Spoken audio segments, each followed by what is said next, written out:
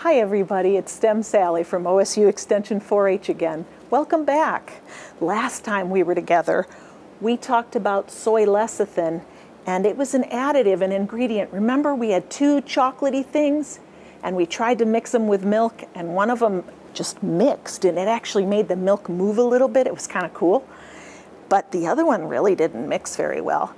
The additive that made all the difference was this stuff. It's called soy lecithin, and it comes in other forms, but this is the granulated. Granulated means little tiny, teeny tiny little pieces. So these are tiny little pieces. It looks kind of like cornmeal to me. It's kind of cool. Doesn't really smell like anything, and we're going to use it in an experiment today. In your kit, you have a big plate. I want you to take out your plate from your kit and set it down in front of you. Oop, my kit's falling over. And then measure out the supplies that we need for this experiment. What we're going to do, we're going to need our milk, we're going to need our soy lecithin, and you're going to need your food coloring. You can use as many food colorings as you want, but I was just going to use 3, the primary colors, and get those started.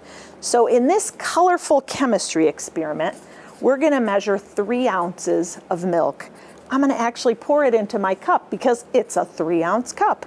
Normally we would use a measuring cup, but we don't really need to today because an accurate measurement isn't super important. We just want to have enough liquid so that we can see the cool chemical reaction. So now I'm going to pour it into the plate.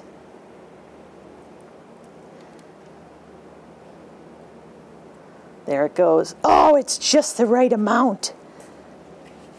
I'm going to spin it a little bit so it fills up the bottom like a little milk swimming pool for our experiment. And my next instruction says to place 3 equally spaced drops of food coloring. I really don't think it's super important that they're equally spaced, but we'll get them as close as we can. There's our red. Here's our yellow. Yes. Oh, this is very cool looking. Look at how it's spreading. That's very cool. This is kind of an experiment even without the soy lecithin. I can't wait to see what the soy lecithin does. Ooh, the blue is really cool. Ooh, I like the dark colors better. All right. It says I need a teaspoon of soy lecithin. So here's my 1 teaspoon measuring spoon that I'm going to use to sprinkle the soy lecithin, measure the soy lecithin, and then sprinkle it onto those 3 drops of color that I put in my milk.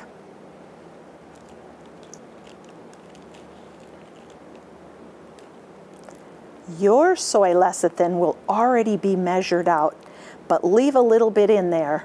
Just take a couple pinches. We don't have to measure it super closely. Now my instructions say to watch what happens when you add a pinch of soy lecithin on top of each color. So I'm going to just take a little pinch. Oh my gosh, that happened so fast. And then I'm going to put a little more on this color. Wow. Oh, it's spilling all over the place, but it's fabulous. Look at that. Oh, that one kind of looks like a firework.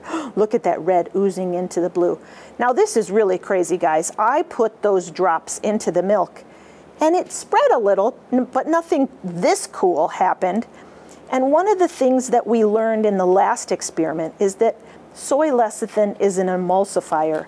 And one of the reasons that it helps keep things mixed together is because it breaks that little bubble, that little surface tension that's on the top of a bubble of liquid, and it gets in there so that it can spread things around. So it wasn't spreading around before we added this soy lecithin. It didn't mix much at all. But now it is. When we add even more, maybe it'll keep going. I don't know. I don't know. It seems to have a stopping point. It must hit a critical max. It can't take any more. You can't just dump tons of this stuff in. The reaction happens really soon.